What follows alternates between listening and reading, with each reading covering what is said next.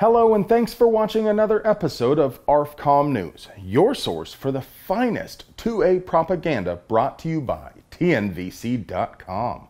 Today I want to tell you about how control freaks are already tripping over themselves to pass the sort of draconian restrictions that racist loser in New York called for in his manifesto. Call me crazy, but maybe it's not a great look to advocate for the same policies a literal terrorist is pushing. It's a bold strategy, Cotton. Let's see if it pays off for him. Tammy Duckworth introduced a bill designed to make it harder for certain undesirables to exercise their God-given right to self-defense, family defense, and community defense.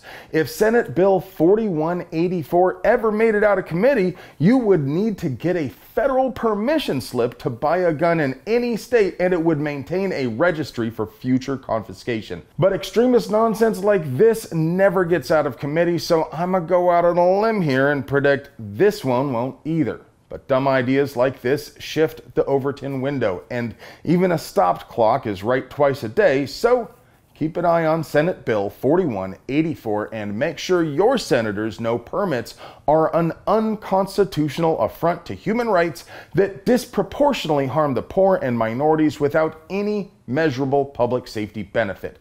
They are intended, like all gun control, to keep the lower classes in their place. If you'd like to ask Tammy why she hates poor people, you can reach her at 202-224-2854.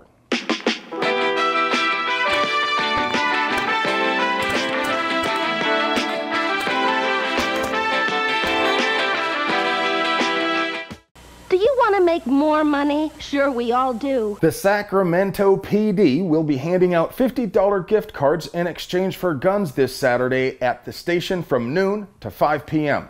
They don't want your ID and won't be asking any questions. They do claim they reserve the right to limit the number of gift cards an individual can receive. So if you're planning on making some plumber special shotguns, you might want to carpool with some buddies so each of you can get a card just so you can buy enough gas to get to the police station. I mean, how much does $50 get you in Californistan these days? And according to the flyer, the guns must be in your trunk. So if you don't have a car, go be poor somewhere else. Why? Because them, that's why. No matter what they offer, these gun turn-in events never have any effect on crime, but they almost always offer more than what it costs to build a simple, functional firearm. The flyer says guns must be fully functional, and I don't really know how they plan to confirm that, given they won't be asking any questions and you're not supposed to bring ammo. But I think pipe shotguns are probably going to be the preferred currency here. The ATF claimed they want to bring processing times down to 90 days with their new e-forms system. But do you know how to tell when a Fed is lying? His lips move. In all fairness, they're actually doing a pretty decent job of keeping their promise, given typical government incompetence.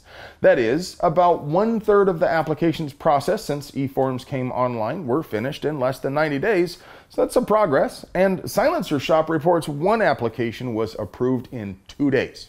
So, I mean, it's great they're processing their unconstitutional extortion money more quickly, but I shouldn't have to seek the Crown's pleasure for a whisper pickle in the first place. And if we insist on a background check, it shouldn't take any longer than NICS does, especially if you've already paid for a stamp in the past. And the AFT issued a cease and desist letter to JSD Supply advising them to stop selling 80% kits.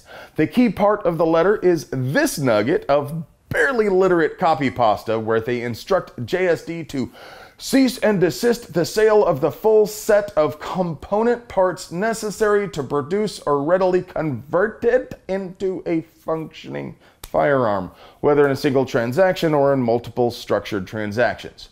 Yes, I'm nitpicking on the failure to convert the tense of the copied phrase. You people are supposed to be college graduates, right? Also, it appears they are taking issue with the sale of a kit even in separate transactions. I'm curious how far the AFT is willing to commit to this idea, though. I mean, are they saying you can't just be cute and try to split up a single sale into multiple invoices?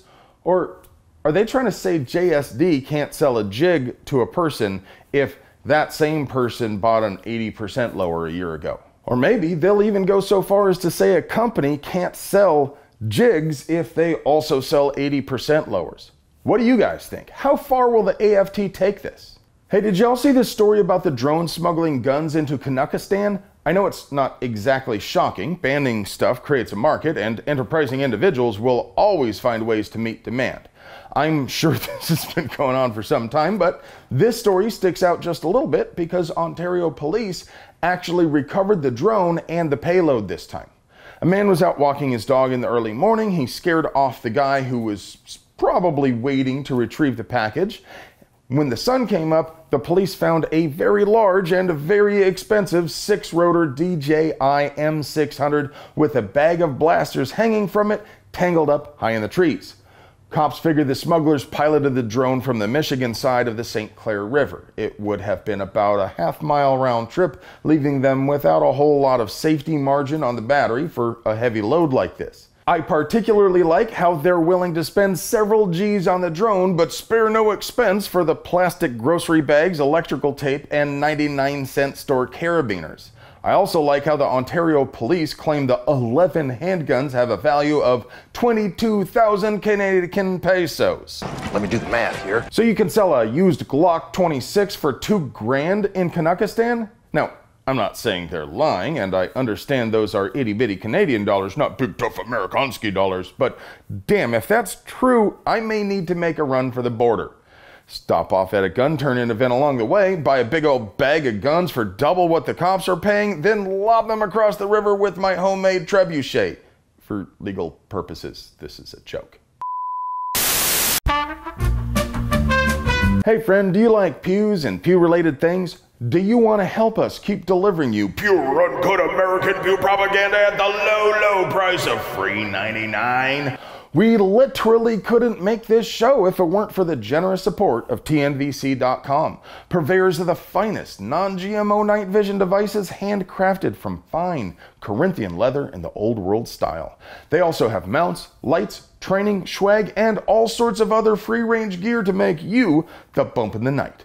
And remember, if you aren't subscribed to our channel, you make puppies cry and Captain America is disappointed. I love you.